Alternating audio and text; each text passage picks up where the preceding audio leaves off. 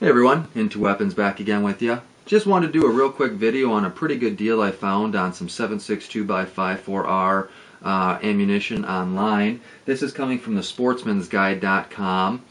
This is a box of 500. As you can see, it's made in Russia. It's 7.62x54R full metal jacket. It is 148 grains, which is specifically why I purchased this. And the most important thing, again, for me also is that it's non-corrosive here, which, as you know, most surplus ammunition that's made in Russia, that's 7.62x54R, is generally the corrosive ammunition. So this is a little bit nicer, being that you don't have to worry about, throwing Windex or whatever else down the barrel to neutralize that those salts that are being used in those corrosive ammunition. This I purchased online for a total of $168.97, which included shipping. Now, the original price for this, I believe, was right around $170. The shipping and handling was $17.99, and I did have a coupon which I was able to find online, which you can jump out there and just do a search for sportsmansguide.com promo code, and it gave me $20 off.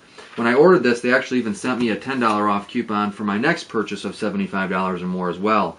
I ordered this on 12/27, I believe, and it arrived on January 3rd. So they had excellent turnaround time, excellent shipping times. Very impressed with that. The box was a little beat up that it was shipped in, but as you can see, the box that the actual ammunition is in came out pretty well. So there isn't any damage to that I can see at all.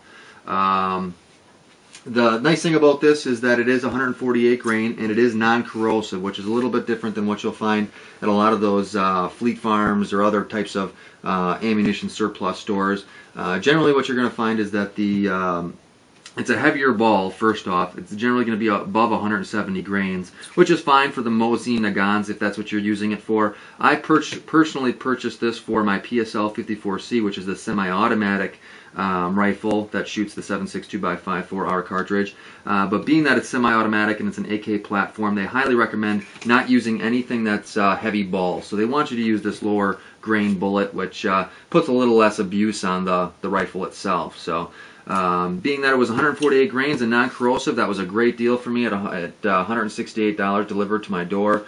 Typically I buy these in boxes of 20 at my local Fleet Farm. If I'm lucky, they're on sale for $9.99. Typically they're priced at $10.99. I think I figured this out, it comes to about $6 a box. So I'm saving quite a bit per box just buying it in bulk like this online. So let's go ahead and pop in here and check this out, guys.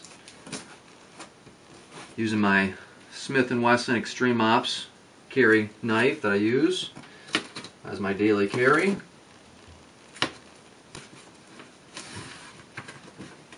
Let's see if we can get in here. Looks like it's folding out the front way.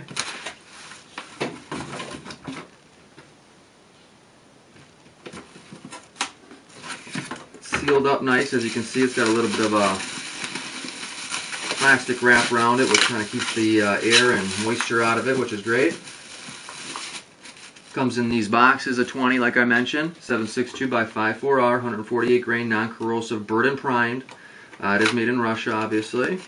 It's wrapped normally like you'll find with the tins, so that's not unusual. We just bust one of these open and we'll take a look at one of the rounds.